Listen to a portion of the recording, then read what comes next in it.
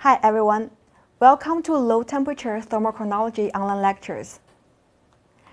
I'm Nita from School of Earth Science and Resources, Chang'an University.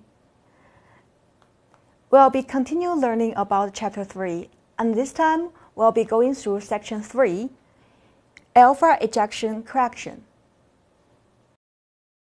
The alpha ejection correction, also named as recall correction or FT correction, is achieved by importing the fraction of alpha decays that come to rest within the dated grain using this equation here, where A1 and A2 are feed parameters incorporating the stopping distance and density of stopping medium, and beta is the surface to volume ratio.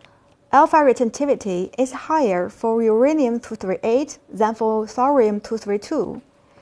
To compensate this difference, a weighted mean Ft for uranium and thorium is suggested by defining a weighting factor as the fraction of helium derived from each. A238 referring to the fraction of helium derived from uranium-238. The corrected helium age is merit age divided by the mean Ft factor. The largest grains will have the least uncertainty on Ft correction. As crystal width decreases below a certain level, for example 70 microns, Ft values become extraordinarily sensitive to grain size.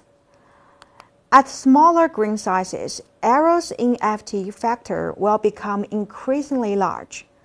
So, it is advised to pick and analyze larger grains if possible. Here is a couple of explanations for Ft factor. First, Ft factor depends on the geometry and size of dated crystal and the regions between 0 and 1. Second, Ft factor, as we know, it requires qualification of size and geometry of dated crystals in order to calculate the surface to volume ratio. There are some prerequisites for applying Ft correction. First, it requires homogeneous distribution of parent isotope. Second, it is very important to make sure that implantation of helium from surrounding matrix is negligible. And three, we need to make sure that the dated crystal has to be geometry of a hexagonal prism or a sphere. More importantly, to use Ft correction, we also need to make sure that the dated crystal is free of fractures, cracks, and other impurities, as is shown in this figure here. This is the perfect crystal that we want to pick. In fact, the night accumulation of radiogenic helium-4 is, however, governed by several factors, including production, diffusive loss, alpha ejection from its outermost, for example, 20 microns, and alpha injection over a compatible length scale from included mineral, and alpha ejection from two adjacent mineral grains, as we can show in this figure here, the Z3 grains. The prerequisite that insignificant helium-4 implantation from matrix rock should be valid for most applications. The implantation of helium is unlikely to be significant, considering the relative high uranium and thorium concentration of analyzed minerals compared with host rock. Nevertheless, this assumption may not be right in apatites with extremely poor uranium-thorium content. As are shown in the figures here, that helium concentration in the margin of the apatite grains shows significant increasement after geological period of time. For example, here is after about 100 million years.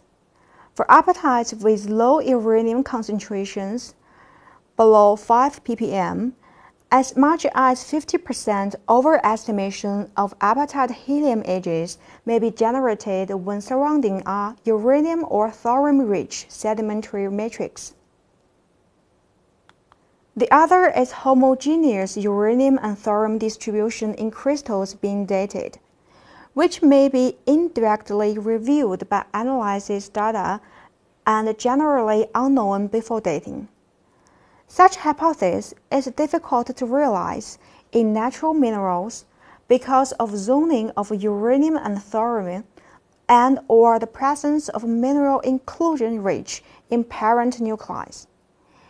If a zoned mineral has uranium and thorium-rich fractions located along its rim, a younger age will be measured due to alpha ejection.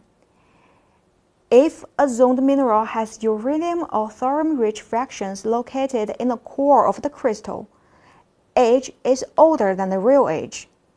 For uranium or thorium-rich mineral inclusions, the effects of parentless helium-4 alpha ejection should be taken into account as well. Another factor we need to consider is radiation damage. As is shown in these slides here, radiation damage is produced through self-irradiation. It is known to promote helium loss, and unfortunately, it will produce too young helium ages. The above is all for Section 3. Thank you.